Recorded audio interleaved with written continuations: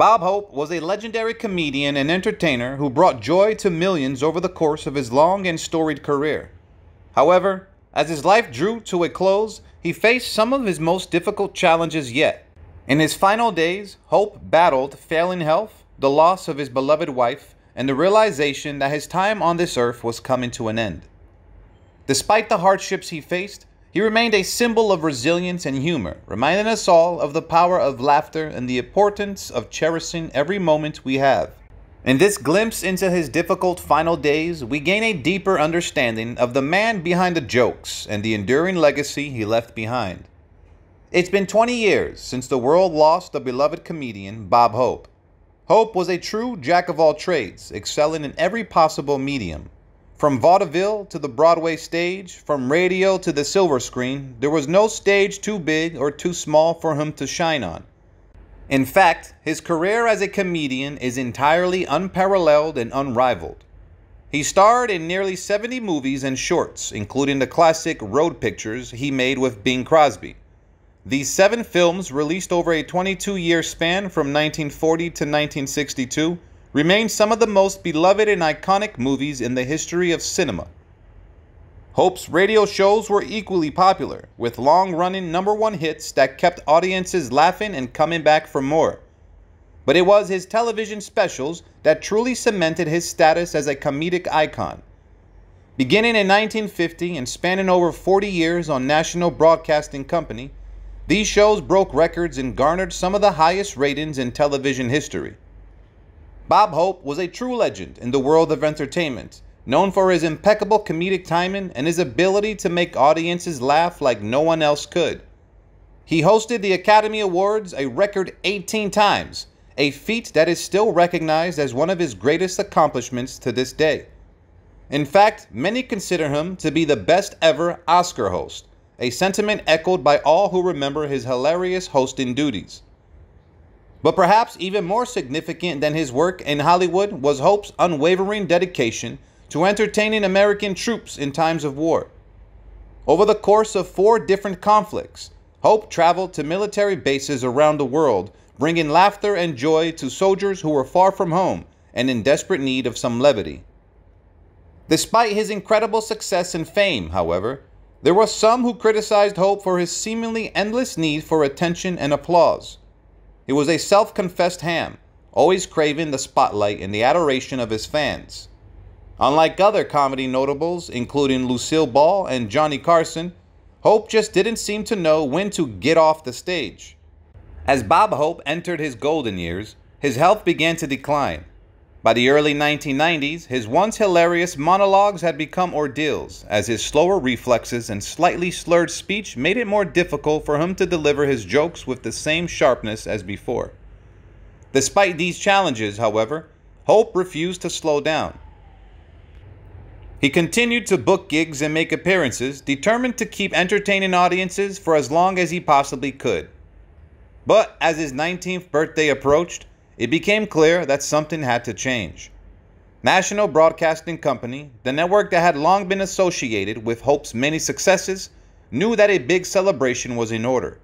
However, the comedian's failing eyesight and hearing meant that he could no longer carry the show on his own. Instead, the network put on a lavish 3-hour ceremony in which Hope was largely a bystander, watching from the sidelines as others took center stage.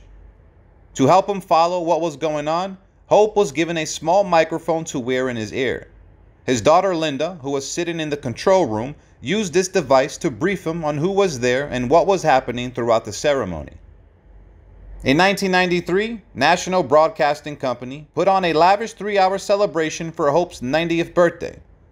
Although he was largely a bystander during the event, it was a bittersweet moment for all involved, as they celebrated the life and career of one of the greatest comedians of all time. Despite the success of the celebration, Hope refused to retire. He continued to do his specials on the network, even as his ratings began to plummet. His family tried to convince him to retire, but he refused to listen. In 1995, Hope planned a trip to Europe to celebrate and entertain in honor of the 50th anniversary of VE Day. His wife, Dolores, was hesitant about the trip. However, she ultimately relented, stating firmly that it would be the last time he performed.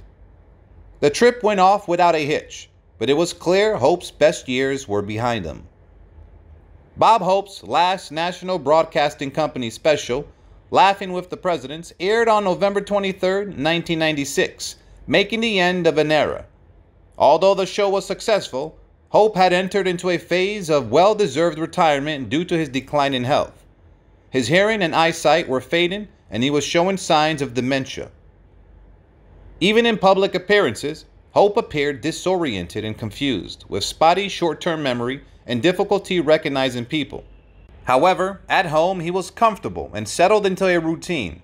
He continued to sleep late, waking up between 10 and 11 a.m., and his caretaker, J. Dennis Paulin, would read him the morning news from the Los Angeles Times. Business documents were provided in large print to help him read them. Bob Hope, in his retirement, found pleasure in simple things. He enjoyed watching Jeopardy on TV and taking late-night walks, which had moved indoors to the aisles of the local Vons supermarket in Toluca Lake due to his failing health. He would also drive his caretaker's golf cart to play a few holes of golf by the lakeside and treat himself to a fake Brandy Alexander at the clubhouse.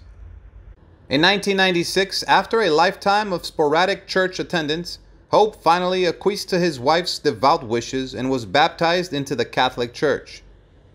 Despite his efforts to enjoy his remaining years, reports of Hope's failing health occasionally made the tabloids.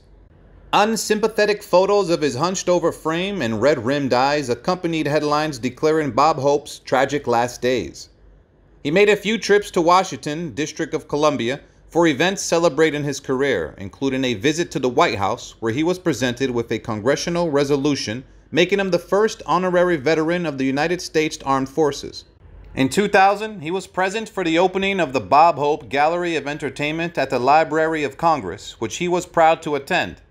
Despite his failing health, he remained bedridden most of the time, but Dolores made sure he was brought out in a wheelchair for family gatherings.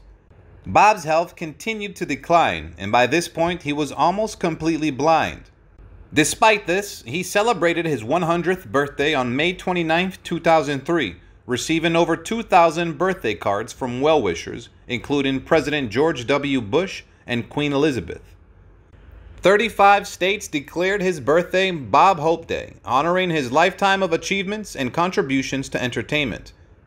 He died on July 27, 2003, at an advanced age. His final words were quite fitting for his comedic legacy.